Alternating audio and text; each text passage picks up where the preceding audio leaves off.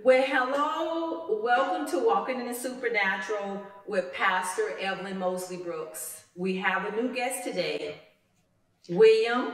Hello. Edward Henley II. I have to look down because I forget his middle name. I should know it. It's the same name as my brother's, Tyrone Edward. But anyway, William is here today. We've called him because, first off, I know William. Met him in 2015. And he is another that have many supernatural experiences. One that being, God told him to write his new book, which I'm so excited for you, William, The New Light on Old Truths. Yes. It took William a while to write this book. I know all the challenges that he endured, but that's the key word. He endured and he also persevered. So we have questions today. Yes, go ahead. That William, I'll be asking William. William, just want to tell a little bit about yourself within in a minute so we can answer all of the questions. I grew up in the church. I was saved when I was about 8 years old. Most people were overjoyed when they were saved. I was angry because for about 3 years, I was sitting here thinking I was going to hell because, no, Jesus isn't knocking at the door to my heart. Nobody told me how to be saved until I was 8 years old. And when I found out how simple it was, I'm like, how come nobody told me earlier? I accepted the call to ministry when I was 17. It wasn't until I was 32 that God revealed to me what that call was. And so what we're here for is to promote William and his new book. What William's new book is, he has it on the back of his cover. There has been much in church theology over the years that has come about as looking at the Bible as a great literary book. But if we look at the Bible as a historical book, how do things change? The question. And then the answer. And even if our theology is correct, another question, are the actions of Christians in the church engage in correct? Inside William's new book, we will discover many instances where what many Christians believe do not match up with the Bible. William also shares part of his amazing testimony inside about coming from a cessationist background to encountering God through the gifts of the Spirit. So now, I know cessationist sounds like a big word to many. So let's explain real quick what cessationist means. That was going to be my question. Many people believe that the gifts of the Holy Spirit ceased to exist, ceased to exist after the last apostle, who would have been John, died. Of course, if you're watching this show, you're definitely aware that, no, the Holy Spirit still works and stuff, but there's still a lot of Christians out there, based on 1 Corinthians chapter 13, when it says things such as speaking in tongues and speaking in prophecy will cease to exist. Most people will just sit here and think, okay, well, that means that they no longer exist. But it does say in the day of fulfillment, which is when Christ is going to return. Okay, so I'm going to ask you some questions, William, for the audience so they will understand better about your book. And so let's get started. Okay. All right. So first question is, how did you come to write this book and what was your motivation? Well, of course, motivation was God. But how I came to write it is I've been writing, well, most of my life. I love to write. I started writing blogs and stuff probably about 10 years ago.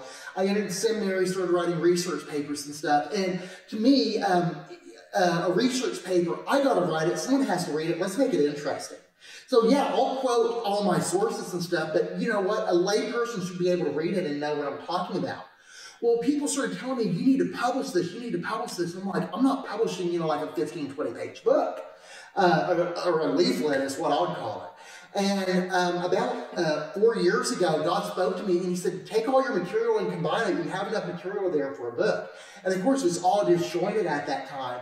But I started writing more stuff and started fitting it together. And probably about 50% of the book was written before 2018. The rest was written after. And as I started combining it, I started seeing a theme running throughout the book, which is John 3:17. Most people know John 3:16, the most famous verse in the Bible, which says, for God so loved the world that he sent his only begotten Son, that whosoever should believe in him should not perish but have everlasting life. How many people know the very next verse? And it says, for God did not come to condemn the world, but to save it. And we see right now so many people in the church will just condemn people that we're called to be reaching out to. Like the LGBT community. You know, a person will go on America's Got Talent and they'll come out of the closet. They get a standing ovation. They go into the church and say they're gay and they're cast out like, you know, they're a demon or something. Well, what do you think is going to happen to this person? Well, obviously they're going to go to the world because the world loves them and the church hates them. What about someone who's had an abortion? I mean, the church is out there protesting in front of the abortion clinics. Yeah, you know what? You may have in your heart, you know, trying to save the unborn children, but what's happening to the soul of that person who's inside who sees you out there protesting? Right. Well, that's a really good point. Yeah. I didn't even think about that with John 3:17. But do you remember when I prophesied to you that you was going to write a book? Yes. Anyway, the second, yes, he was like, no. I'm like, well, William, I'm just telling you what God told me to tell you. And he said it at first. He says, I said, why? What made you write the book? And he said, God. Anyway, for question number 2, who does the book appeal to and why? So I expect you to have a fundamental understanding of Christianity. And I am really appealing to those people who want to know more, who want to go deeper, who aren't quite ready to pick up a theology book. It seems like you have 2 types of books. You have the books that's written, you know, your nice devotionals, which I'm not saying there's anything wrong with devotionals. I read devotionals. I read Max Lucado. You know, these are great books. I read Joel Osteen. I read Joyce Meyer, Beth Moore. And then on the other end, you have these theology books by people like Eusebius Pamphilius. And, you know, if you know who Eusebius Pamphilius is, I actually just bought one of his books. I love it. But most people aren't going to pick this up. Alistair McGrath, The Introduction to Christian Theology, great book. Most people are not going to pick it up. I'm hitting that middle ground, the people who want to know more, but are not ready to go the academic route, not ready to go to seminary, stuff like that. And for years, I was this person. I wanted more meat, but I couldn't digest a theology book. This is a good point, because William and I are both in seminary school, and he is correct. Trying to digest a theology book, you know, everyone's theology is different. He has his form of theology, I have my form of theology, and then there's the scholarly theology, and they go more in depth. So anyway, question number 3, William, what one thing do you want readers to learn and take away from this work? I think the one thing I want readers to learn is, going back to John 3:17, God did not come to the world to condemn it, but to save it. And I mean, I got books in here about infighting between Christians and stuff. I actually had a pastor friend who, well, social media was just sitting here just telling downright lies about Lakewood Church and Joel Osteen. And it was when the hurricane hit. And there's this guy sitting here like, well, Joel Osteen's church wouldn't even open his doors to me, and they went up showing them knocking on the doors of the church. The thing is I've been to Lakewood Church, and I can tell you right now he was not standing outside of Lakewood Church. Because, I mean, there was cars in the parking lot. Lakewood Church is in the middle of the downtown area. They don't have a parking lot. They have a parking garage. Oh. But I sit here and pull that out, and I had a friend who was a pastor who said, well, what difference does it make? Joel Osteen needs to be taken down. And I'm like, you know what? You may not agree with his prosperity gospel, but he preaches the plan of salvation at the end of every single message. He baptized people. You go to his church, he is down there with the altar ministry praying with people.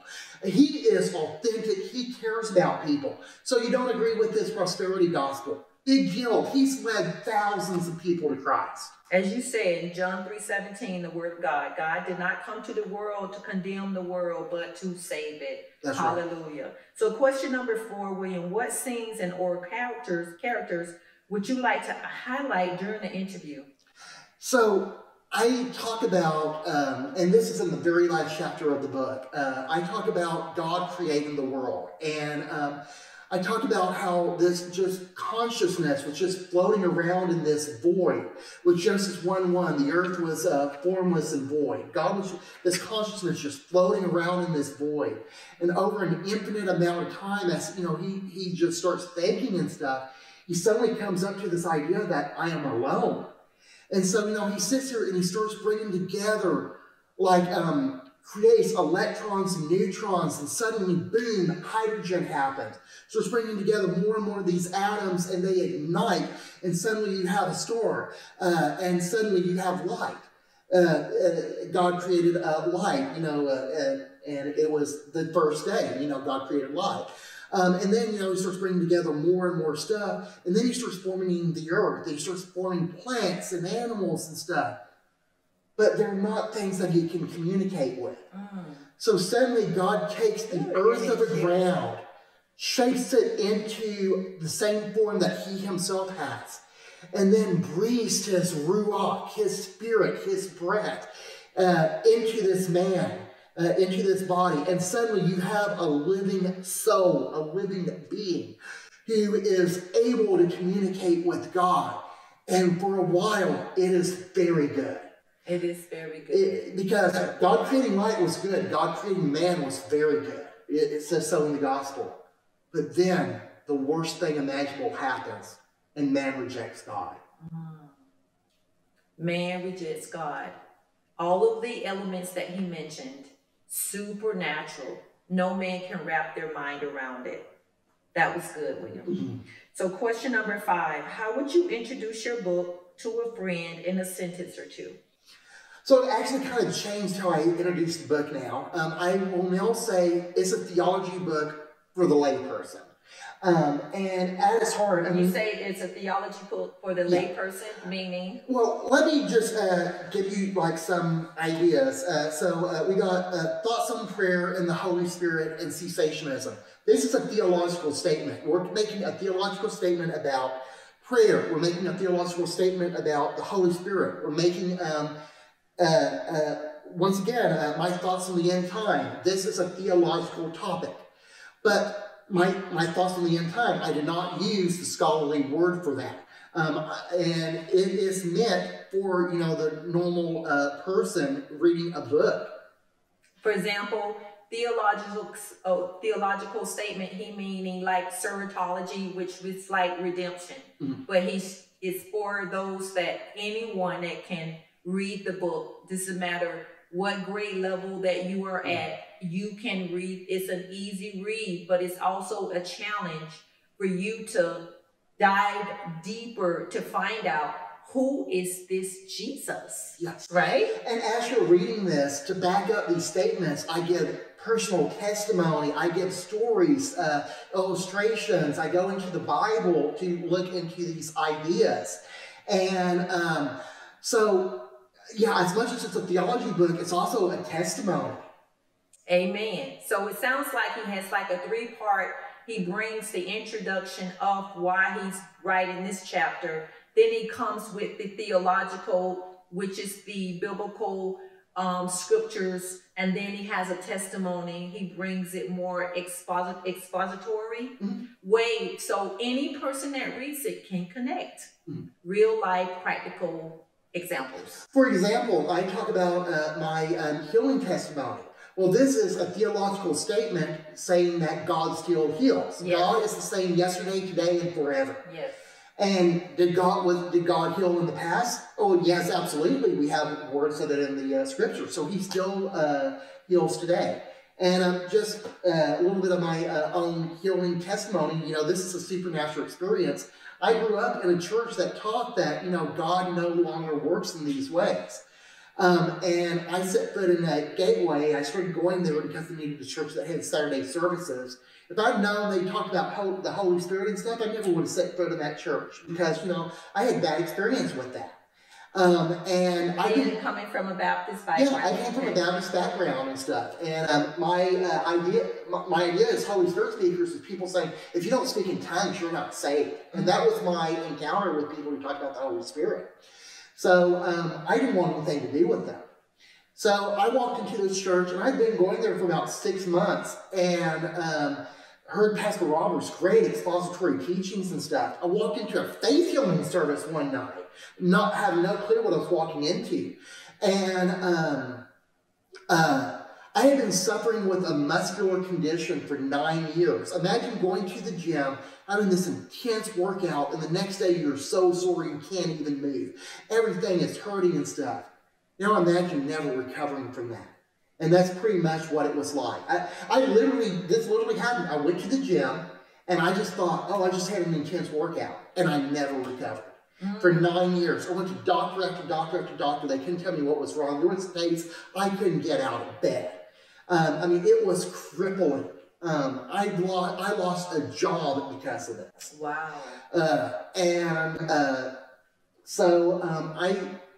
Suddenly I was at this faith healing service, and they specifically asked for people with this condition to stand up. And I said, this is ridiculous. I don't know if I believe in this stuff because, you know, this is my Baptist background coming out. And then I look around, and I'm like, I'm at a mega church, and nobody here knows who I am. And other people are standing up. And I said, and the worst thing that's going to happen is nothing. What do I have to lose? So I stood up, and at that moment, God healed me. Immediately, I was healed. I've been suffering with this every single day for 9 years. It's been 10 years since that day. I haven't suffered with it for a day since. Wow. And that's what we do. We walk in the supernatural because by Jesus' stripes, William was healed. Not by man, but supernaturally by the power of the Holy Ghost. Tell me how this book is unlike others with similar topics and what sets it apart from the crowd. Once again, I haven't seen too many books focusing that middle audience. You know, the people who want something deeper but are not ready to go for the theology books and stuff yet. And so I am aiming for that crowd. And I remember for years that was me, because it's like I wanted more. I wanted more. And it's just like I just wasn't finding anything. And I was almost in desperation, like, Lord, there's obviously can't be. I obviously can't know everything there is to know about you. I want more. Amen. And so this is for that crowd. Okay, and so question number 8. What 3 words best describes this story, its characters? I'm going to say love, hope, and acceptance. And once again, this goes back to John 3:17. For God did not come into the world to condemn it, but to save it. Amen. I love this theme because you have so many different topics. You cover so many. One of the topics that I wanted to bring to attention, I think that would provoke a person to wanting to read more and see God more. It's a heavy topic, but quite interesting. It will provoke me to want to know more about what's in this book. And it's on page number 1. After all the introductions, the forewords is, why would a loving God send people to hell? Is Jesus the only way? And I was also honored to write William's foreword. God laid his heart for me to write it, and I want to say thank you, thank you, thank you, thank you. But anyhow, that's one chapter that this book that will be like, oh man, I want to know what's more going on. So the last question is, William, is there anything we haven't covered here that you feel is important for people to know about your book? You got 55 seconds. Don't be afraid of the fact that I'm saying it's a theology book. It is written for the normal person. It has stories. It has testimony. It has, like during COVID, and my editor actually wanted me to throw this out of the book because she's like, it sounds like you lost interest in your own book. And I'm like, I did. And I said, but I think it's important for people to know that because mental health is a topic. And when COVID hit, it was a dark time for me. So, so I cover all of that here in this book. Amen. Well, thank you so much, William. That was so, if you didn't get it, I got it. The spiel of his compassion, of wanting to reach the people that needs to be reached. That's what this book does. New light on old truths. Reaching people that God have touched the heart to reach. And William, where can they get this book? You can get it on Amazon. It's available in hardback, paperback, and Kindle. You can get it on Barnes & Nobles, or hardback, paperback, or Nook. You can get it on westfellopress.com. And how, if they wanted to get a hold of you, how would they be able to get a hold of you? My email address is william@thewilliamhenley.com. You can also reach out to me on Instagram at thewilliamhenley. And I'm on Facebook, but my Facebook is for friends and family. If I don't know you, I will reject you. But if you reach out to me on Instagram, it's public. Well, there you have it, folks. William did mention in one of his testimonies not to go away from William's book about abortion. I wrote a book, Abortion Was My Birth Control, and it's about forgiving yourself. It's about coming out of bondage. It's for men and women. So if you want that book, end of the segment, you can get that information. But in the meantime, go get William Edward Henley II book. I promise you, you will not be disappointed. If you have not accepted Jesus Christ as your Lord and Savior, and you want to reaffirm your relationship with God, I want you to say this prayer with me. Lord Jesus, I repent of my sins. Come into my heart, and I make you my Lord and my Savior. I believe that Jesus Christ is Lord. If you said that simple prayer with me, our nonprofit, I Am Building Corporation, we have been blessed to send free Bibles. Yes, I said free Bibles. Just go at the end of this segment, contact us with the information, and we'll be blessed to send you a free Bible. Hallelujah, hallelujah. This episode will be aired on our new Roku station, Walking in the Supernatural. Anytime on demand, you can watch it as many times as you want.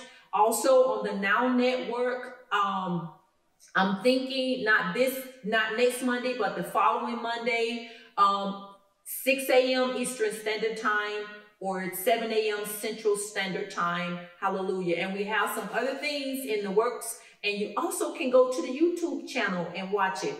Praise God. Wasn't this a good interview? Yes. William, you did a great job. And I wanted to say about the foreword that God woke me up at 2 o'clock in the morning to write this foreword for William. And the foreword says is that God told me that William was a man after his own heart. And that is in the foreword when you read the book, pretty much every word that I spoke, because God sent William to me, and he didn't even know that as he was talking about tithe, me and my husband at that time was robbing the Lord. And he didn't even know that as he was talking about tithing, he was convicting my heart, something serious. The Lord has sent him to convict my heart as God spoke through him. And I tell you, by the time I got done, when I left William, I called my husband. We repentant. It's going on 5 years, and we have no regrets. And I will be forever grateful to William for obeying God. And that is an example as part about tithing. So if you have not found a Bible-based church, find your church that preaches the unwavering of God. Get in a community. Obey God. Tithe. Do all the things that you're supposed to do to get in alignment with the Word of God. This is just tip of the iceberg, introducing you to our supernatural Jesus Christ. And until then, walking in the supernatural with Pastor Evelyn Brooks, and we cannot wait to see you on our next episode. Bye-bye.